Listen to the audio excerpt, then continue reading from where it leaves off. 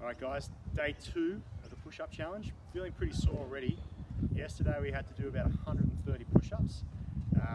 Definitely feeling it here and here and starting to feel in the back, but we're going to persevere.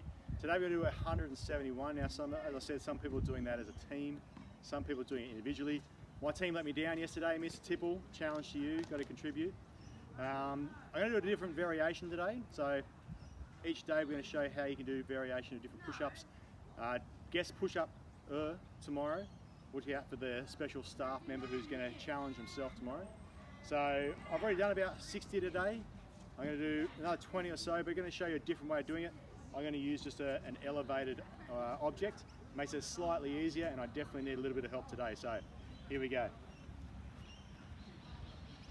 1, 2, 3, 4, 5, 6, 7, 8, 9, 10, 11, 12, 13, 14, 15, 16, 17, 18, 19, 20.